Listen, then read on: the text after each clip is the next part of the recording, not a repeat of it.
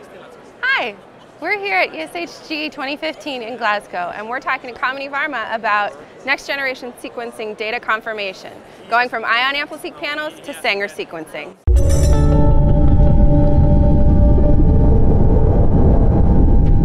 Hi Kamini, can you tell me a little bit about your poster here at ESHG?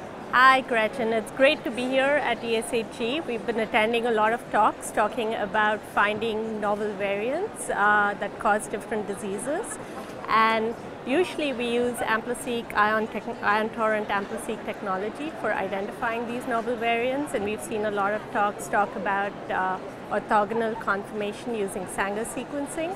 So my poster today talks about a seamless workflow of how we go from our Ion Torrent Ampliseq pool into Sanger sequencing.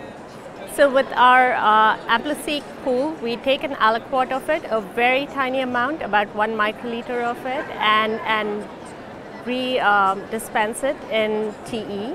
And we now have a reservoir of AmpliSeq material that we can go back to at any point to confirm any particular region of the gene or resequence any gene of interest through our Sanger sequencing workflow.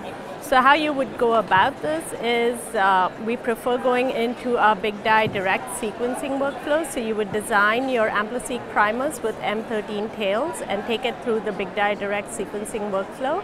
It's one of our easiest and simplest workflows, and you would then confirm your variant using Sanger sequencing.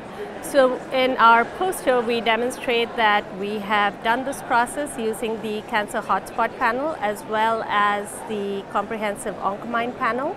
We verified all of the variants with all the 50 genes in the cancer hotspot panel, as well as the TP53 gene of the Oncomine panel.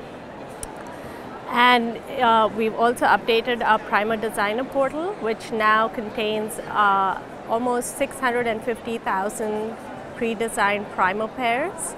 And this covers all of the human exomes as well as the AmpliSeq cancer hotspot panel as well as the comprehensive cancer panel.